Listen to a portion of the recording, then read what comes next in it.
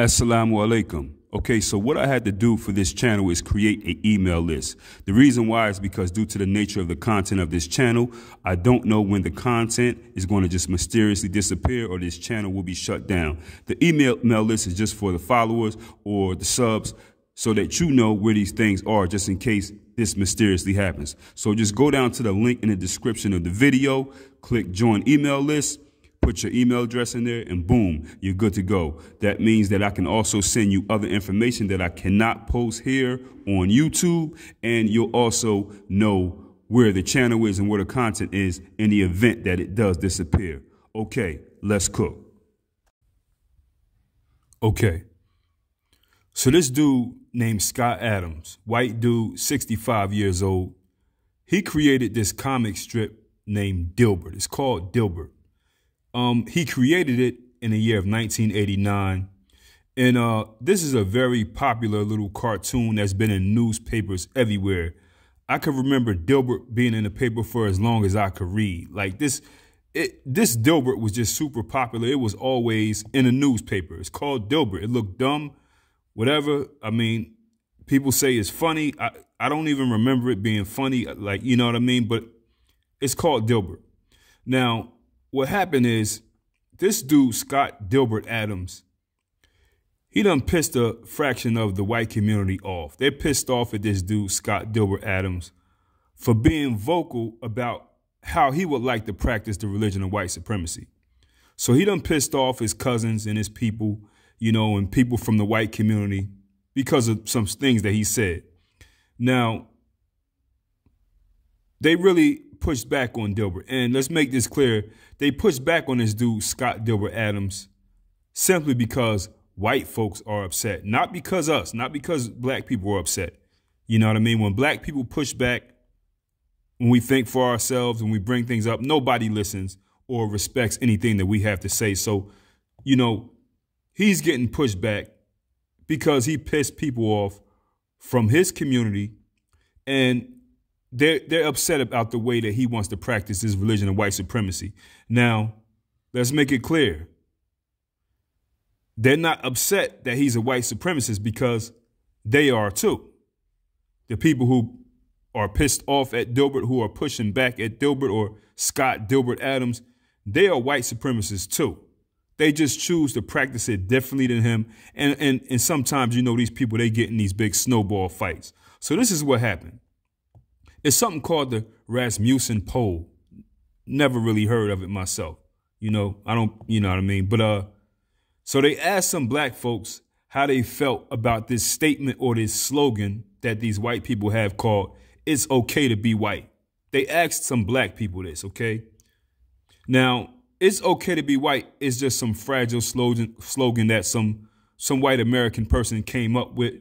You know, they like to come up with things, you know, whatever. I guess it means basically that with all the evil that we have done in American history, with all we stole, all the people we took advantage of, all the chattel slavery that we made money off of, all the patents that we stole from black people, all the laws that we created to progress ourselves and oppress black Americans, it's still okay to be white. Now, I don't know how the slogan came about totally, but I would assume that some white youth started studying, you know, researching and doing homework, real authentic studying, and found out that they pretty much have everything as a handout or from theft or by manipulation of black oppression. I'm thinking that's what happened. And so the kids probably started to get a little sad and depressed, and they started questioning their parents. And they say, you know, we got to do something about this. So somebody came up with this "It's okay to be white" slogan, you know. I guess to pep them up or whatever. I would guess that's why they did it. So back to this Rasmussen poll, they asked some black people. Yeah, I'm saying it. I think I'm saying it right. I don't even know. This poll. So anyway, they asked some black people, right, how they felt about this "It's okay to be white" slogan. And nearly half of the black people they asked said that they don't agree that this slogan is okay. They don't like this slogan. They disagree with it or whatever. So this guy, Scott Dilbert Adams, when he heard the results to this poll, he got pissed off. He got upset. He's angry at this. This is what he said. This is what he said, okay? If nearly half of blacks are not okay with white people, that's a hate group. I don't want to have anything to do with them. And I would say, based on the current way things are going, the best advice I would give to white people is to get the hell away from black people, because there's no fixing this.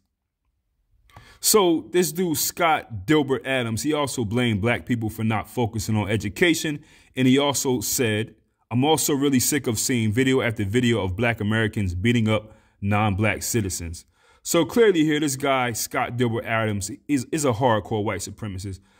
He has no respect for the narrative of black people in America. So that means that he has no respect for our humanity, common mentality in America, but it's just not the cool thing to say amongst, people in their community. It's just, you're not the cool guy if you say things like that. You can think it, but you're not the cool guy to say it. You can act out on it, but you're not the cool white person to say it, okay? So after this dude, Scott Dilbert Adams, made these statements, the part of the white community that chooses to practice the religion of white supremacy different than him, they went absolutely nuts. So all these newspapers across the United States that had his Dilbert comic strip in their papers, they immediately pulled all these papers out.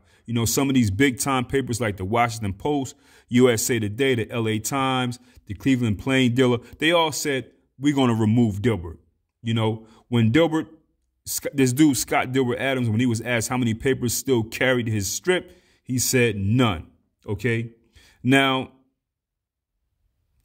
these big time papers that I name here, like the LA Times and the Washington Post, they control the narrative. They're the big wigs in the media, the USA Today. They're the big wigs in the media. But these papers also have hundreds and hundreds of like junior varsity, JV newspapers under them. And they pulled Dilbert as well. If Dilbert is in any of those papers, okay, they control the narrative. So this dude, Scott Dilbert Adams, he also said that most of his income will be gone by next week. That's a lie, people. This is a 65-year-old white man. He's not beat. He's got plenty of money, which is why he didn't care about, what those other white people would say at this point. And he has supporters. He has big supporters. Actually, Elon Musk said he supports what Scott Dilbert Adams said. This dude, he'll have another comic strip somewhere else or whatever. He'll do his thing. He's white. So they say that this guy, Scott Dilbert Adams, kind of tarnished his public image when he praised Donald Trump in the year 2016. And they said that since then he's been, identifying himself with these extremist viewpoints. So this guy, Scott Dilbert Adams, he also claimed that his television show called Dilbert was canceled because he's white, adding that this was his third job that he lost because he's white. And he also at one point tweeted that he planned to self-identify as a black woman. He also, in his little Dilbert cartoon, he started to, use his cartoon to push his white supremacist political beliefs. He came up with a new character named Dave, the Black Engineer, some other things. He also, put some things about reparations and slavery and, forced slavery in his, in his comic strips or whatever. So, he's been, expressing himself through his cartoons lately. A lot of people are saying that they noticed that Dilbert went from funny and cool to being nasty and mean. Okay. So this guy, Scott Dilbert Adams here, forget what these people, I don't care what these people said, but this guy, Scott Dilbert Adams, he has the mindset of a lot of white American racist crybabies, okay? He's just too stupid to realize that it's not black people who did anything to you, Dilbert, Scott, whatever your name is. It's your cousins who practice the religion of white supremacy different than you. Black people are just used as pawns. That's it.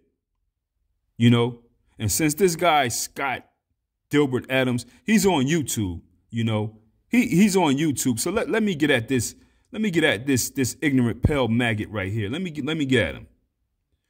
Dilbert, Scott Dilbert Adams, you need to go at your people, not us.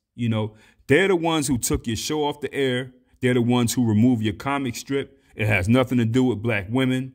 It has nothing to do with black men. Black women are used as pawns for your people's benefit. You're just on the wrong side. Get mad at them. Black athletes are used as pawns for your benefit, Scott Dilbert. Stop being jealous of these other white folks and go ahead and do something, get at them. You make more for our people than we ever will, okay? You get more from our people's work than we ever will. So this guy, this Scott Dilbert Adams, is such a crybaby, so used to getting handouts and freebies, you know, that he gets upset at seeing a few black people get some crumbs. And his people are the beneficiaries of the black people who get these crumbs. That's why they only get crumbs, because you get the lion's share of these pawns that you use. Then this dude, Scott Dilbert Adams, you want to talk about separating, okay? We already tried that. We had that. Ask your government what they did about that. Ask them what they did about that. We did well when it was like that. Actually, when it was like that, what you said, separating, we had no problems at all. We had no problems with that. But you know what happened? Your cousins, your people who love sports, they love to, you know, practice the religion of white supremacy different than you. They realize that it's too much value in black people. So since they have the big stick, they systemically shut down our institutions through violence, legal policies, through integration, you know, education policies, you know, Department of Education, things like that. They did many things besides violence so they can create many Negro bots and Negro peons that we have running around here today that we got to beat up before we can even get to you, Dilbert. You know what I'm saying? Study your white history, Dilbert. Study your white history, Scott Dilbert Adams. Your issue is with your cousins, not us. Leave us alone.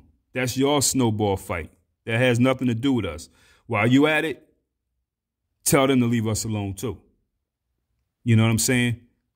Because all the stuff that you saying and you coming up with your dumb logic, it makes absolute no sense. You know, we already did all that. You know, we to make lemonade from lemons people for real. Everything has already been done. We already did all that with nothing. You know, it's already been done. So as far as white people, as you suggest, staying away from us, they want that, but they still want to control it. Ask them why they don't make it like that completely. These are your people, not us, Dilbert. You know what I'm saying? Because all the people who got rid of your comic strip and everything like that, they all white supremacists, just like you, Dilbert. The Washington Post, the LA Times, USA Today, if you check their actions, who they hire, who their editors are, the amount of black writers and journalists they have, who they give opportunities to, it's obvious that they love the religion of white supremacy just like you. Just like you. They just have a different way of getting to the bottom line, Scott Dilbert Adams. And if they select a black person, that's just going to be, you know, some puppet Shinebone Negro who's there, you know, somebody who will let you in their house before they will let me or somebody else that look like me. You know what I mean? But Scott Dilbert Adams, you're a 65-year-old white man. Some of you white supremacists, dude, you just such crybabies. Such crybaby welfare handout idiots. You can't even see the big picture. You're so used to getting everything free and doing nothing and being lazy and not working for nothing. You can't even see the big picture anymore. You know what I mean? Although like people like you, Scott Dilbert Adams, I don't like you or I don't respect you, but at least you had enough heart. You know, at least you had enough heart to speak your pale maggot mindset instead of being deceptive. More of your people need to be like you so that my people could see what's really going on, because they got so many of us, you know, mixed up and deceived. I wish more of them would say what you say, but really be about it. And you'll see what happened. You know what I'm saying? But all this stuff you talking about, Scott Dilbert Adams, that has nothing to do with black people. That's your fault. That's y'all big snowball fight. You know what I mean? I get it. You want complete separation. You know, you don't want this illusion of integration like they have out here. But your people don't want that. Your people don't want that because you're too scared and you feel like you cannot survive without black people. Go talk to your people. They'll tell you. You love entertainment. You love rappers and sports, and you love making money from prisons. And you keep going about this by manufacturing more Negro bots and Negro peons in the school curriculums that you created, Dilbert, your cousins. Tell them to just leave us alone, but they won't. They're not willing to give up the money yet. All black destruction is to your benefit. And the root cause of our destruction is your people, Dilbert. It's your cousin, Scott Dilbert Adams or whatever. You said that you wanted us to get educated. If you want us to get educated, your next comic strip, it should be about telling your cousins, the other fraction of your community, to let us educate ourselves. And I mean the curriculum. Let us create our own curriculums. Leave us alone. There's a reason why they won't, Dilbert. You know what I'm saying? The people in your community know that if you left us alone in every way, we'll pass you. The thinkers in your community, they know this. The brainiacs, the strategic white thinkers, the people who study, they know the history. They know all this stuff. They also know that their cousin, Scott Dilbert Adams, is just some pale buffoon yapping his mouth, because although they are white supremacists like you, they don't agree with that because they're too scared. They know the big picture. You're not looking at the big picture here. So go talk to your people. That's a white community snowball fight. It's got nothing to do with us, Scott Dilbert Adams. You all deal with that. It has nothing to do with my people. That's your people. Since you on YouTube, I heard, you might come across some things with your name on it. Dilbert. Anyway, easy.